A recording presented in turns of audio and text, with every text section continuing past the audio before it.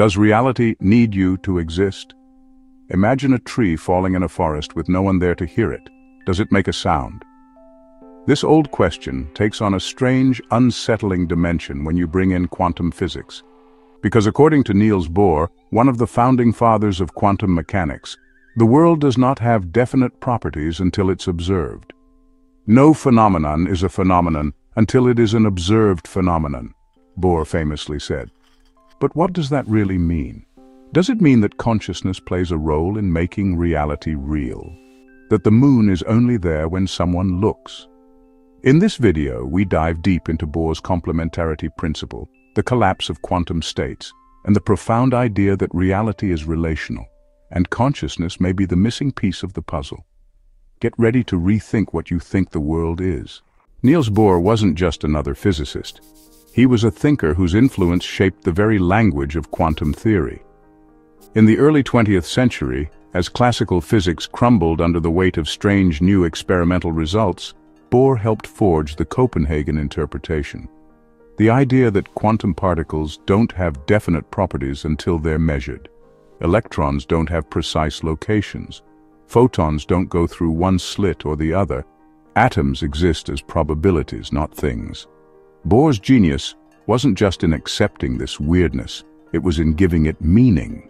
He introduced the idea of complementarity, that contradictory aspects of reality, like wave and particle, are both necessary to describe the whole, even though they can't be observed at the same time. Reality, Bohr said, is not an absolute thing. It's a web of relations, of perspectives, of interactions. At the heart of quantum mechanics is the puzzle of superposition. Particles exist in multiple possible states simultaneously until they're measured. When measurement occurs, the wave of possibilities collapses into a single outcome. But why? And what counts as a measurement? For Bohr, measurement isn't just a technical process. It's a profound shift from potentiality to actuality. Without observation, there is no definite outcome. This raises the eerie possibility that the world at its most fundamental level is unfinished without an observer. Not because we impose our will on it, but because reality itself is participatory. It's not a stage set waiting for us to walk on. It comes into focus through interaction. Bohr's complementarity principle is one of the most beautiful and misunderstood ideas in physics. It says that certain properties like wave and particle are not either-or. They are both real, but never simultaneously observable. You can set up an experiment to measure a photon's wave nature or its particle nature, but never both at the same time. This isn't a failure of instruments, it's a feature of reality itself. Bohr believed this was a deep truth, not just about particles, but about knowledge, perception, and existence. Reality doesn't give you one absolute story. It gives you complementary aspects depending on how you look. And when you realize this, something radical emerges. There is no view from nowhere. Every fact, every phenomenon is tied to a point of observation. But what exactly counts as an observation? This is where Bohr's ideas ripple into philosophy, and where they haunt modern physics to this day.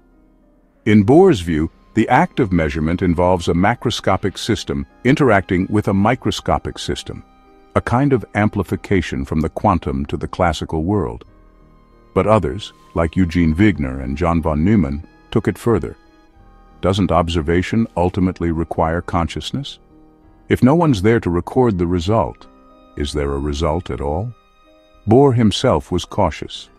He resisted the idea that mind was separate from matter. But his framework leaves open a deep mystery.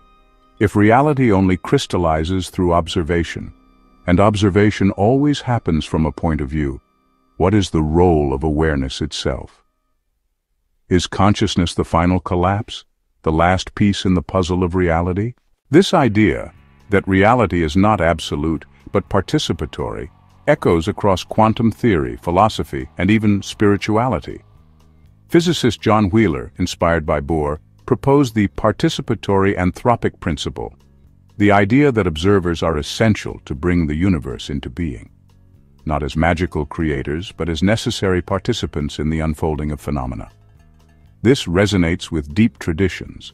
from Eastern non-duality to indigenous relational worldviews, which see existence not as things but as relations, processes, co-arising events.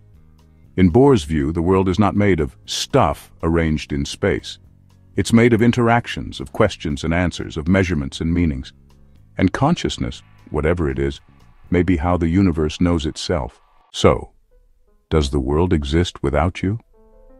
The strange answer from Bohr's legacy is yes and no. Yes, there is an underlying reality. But no, it is not fixed, finished, or fully real until engaged. You are not a detached observer watching a machine tick. You are a node in the web, a participant whose very act of seeing, thinking, and choosing shapes what becomes real. This doesn't mean you control the universe, but it does mean you are woven into its becoming. Without conscious presence, the universe may still be, but in some deep sense it remains unlit, unopened, unread.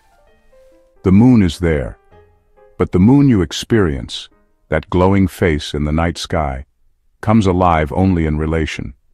Niels Bohr didn't give us a final answer to the mystery of consciousness and reality, but he gave us something more precious, a framework for living with mystery, for honoring complementarity, for seeing that the world is not a dead thing, but a living conversation. No phenomenon is a phenomenon until it is an observed phenomenon. You are not separate from the universe you see. You are part of its unfolding. And the greatest wonder is not just that you can look out at the world, but that the world somehow looks back. If this stirred something inside you, share your thoughts below. Have you ever felt that reality becomes sharper, deeper, more alive when you are fully present? And if you're ready to keep exploring the beautiful riddle of mind, matter, and meaning, subscribe, because the more we observe, the more we realize we are part of the mystery we're trying to solve.